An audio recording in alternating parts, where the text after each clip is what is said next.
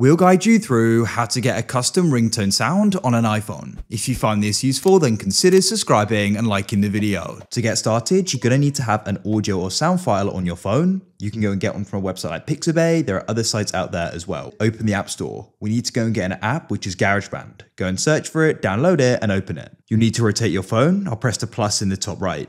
Go and press tracks at the top and go and find audio recorder. Once you're in here, go to the top right and press the gear or cog icon. Select metronome and count in and switch these both off. Go to the right and press the plus. And what you need to do is go and set this to automatic like so. And press that blue icon at the top. Next, go to the top left and press those broken lines. Press on the loop icon at the top, press files, and press browse items from the files app. Press the sound file you want to use, tap and hold it like so, and then move it, and here it is. What you want to do is go and tap on it, and you can adjust the start point by dragging it, then tap and hold the entire thing, and you can go move it to the start.